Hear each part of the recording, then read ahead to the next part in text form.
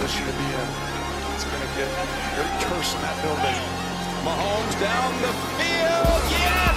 And he's up and in, bouncing off the ground for the touchdown. Tyreek Hill. Allen faking the handoff. He's going to swing it again towards the end zone. Wide open is Brown. Touchdown. What's going on, y'all? It's your boy Protest Sports from Protest Sports Network. Back with another video for you guys today. Back with another video for y'all. Before I get into our Lord God, thank you, Jesus Christ, for another day. Let me spread love and positivity to this world. Let me serve the purpose, which is to create disciples. I'll become a disciple myself.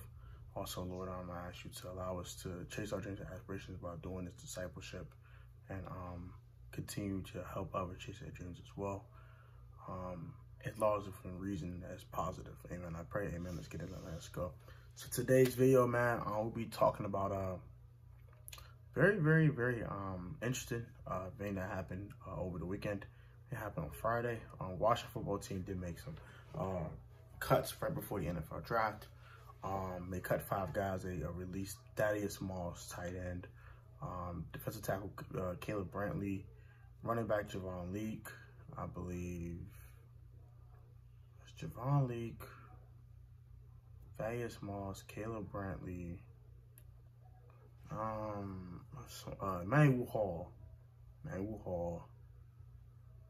and I forget the other person, to be honest with you. Michael Warren. That's Michael Warren. Not surprised on any of these cuts.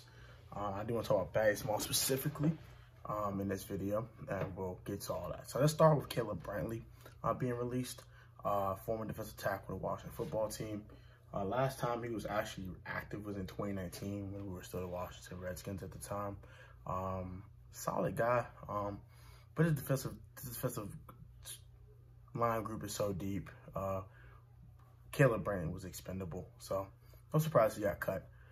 As for Emmanuel Hall, tall, fast guy, just can't stay healthy. And I mean, I know a lot of people like Emmanuel Hall. Shout out to Rico, Street Scores likes him a lot. But they made the team last year due to injury, and our wide receiver group has been kind of revamped over the offseason, so no surprise him getting cut. My only surprise was Thad Moss. It's not really a big surprise to me, but this will be a 2-part video about Thad Moss. That's probably the biggest shocker. It wasn't a big shocker at all, for real, but that might be the one about, oh, we don't have a lot of tight ends on this roster. Why are we cutting? I think we have Tariq Hemingway, and I think we still have Marcus Ball on the roster. We don't have a tight end 2 at all, so we'll see. And who else? Michael Warren. I didn't know too much about him, so no surprises there. But let's get to Thad Moss. I really want to talk about Thad Moss very deeply in this video. And I want to talk about, is Thad Moss' NFL career over with? Like, before he even started. I say that for a couple reasons. 1, he's not played an NFL game yet. 2, this is his second time getting cut. They brought him back the first time. Put him back on IR and brought him back the first time. This time he got cut. So he's no longer on the team, period. And third of all, like I said, since he's been cut twice, he hasn't played an NFL game. He's not super athletic either. Like, he has great hands, but he's not athletic. Like, his speed doesn't wow you. His cuts when he run routes doesn't wow you. Nothing really wows you about Thad Moss besides his hands. That's the only thing that wows you. That's it. So in my opinion, with the lack of athleticism, the injury not really healing the way it needs to heal, and on top of that, he's not super athletic to begin with. I don't think he's an NFL tight end. Sorry for you Thad Moss fans. I don't think the Washington football team will bring this gentleman back on the roster. I think his NFL days were over before they began. I do wish Thad Moss the best, like I stated.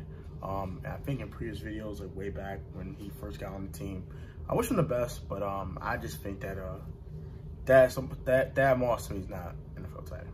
Sorry, I never really put him into the equation because I never think he gonna make this team anyway. As for Javon Leak and Michael Warren, we have running back depth. I don't think we need those guys on the practice squad on the roster. They might bring one of them back, like a Javon Leak on the practice squad maybe, but Michael Warren, whatever. I don't really care. Caleb Brandy's no big surprise. I do think Caleb Brandy will get picked up by somebody though. I do think someone's going to pick up Caleb Brantley, and they're going to be enamored with him. He's a nice defensive line piece as a depth guy. He's not a starter in this league, but he's a guy that come off the bench and gives some quality snaps. So I think he'll be a guy that a team would like to pick up. Well, not no time soon. He'll be on the market for a while. But let's just say someone got it. Maybe like the Vikings might pick him up just for depth. A team like the Jaguars can pick him up for depth as well. They need some defensive tackles. Even a division rival, Cowboys. Cowboys did sign Jeremy Sprinkle as well, so I mean they might be looking to pick up another former Washington football team player. Never know. That's gonna do it for me, man. I ain't gonna keep you guys in here too much longer. I just want to talk about the whole Thad Moss situation and the rest of the guys getting cut, and you got my super quick opinion on it. Nothing crazy. Also, please, before I end the video, please post to the moderator stream on Thursday with all the Washington football team moderators that are all on the Protest Sports Network. Should be a really dope stream. Please be there Thursday at 8 o'clock p.m. For all the moderators, I'll be sending you guys a StreamYard link today. Today is Sunday. So I'll be sending you guys a StreamYard link this evening. And I hope you guys do pull up. It's gonna be some dope vibes, really good vibes on the channel. And we're gonna really get it popping. We're gonna get it popping, no cap. So I hope you guys enjoy it, man. Like, comment, subscribe if you guys are new. Turn post notifications on, get the Protest Sports video at the Protest Sports Network. Put God first, man. Stay safe with this COVID-19, man. Always remember the most athletic Italian sport choice. As long as you're professional on the field, tech, you sound funny, something like a talent, athletic part with education, man. Protest professional, always have a great one, guys. I love you guys, man. And stay safe on the streets, man. And comment your thoughts, let me know what you about this video. And I'm out, bro.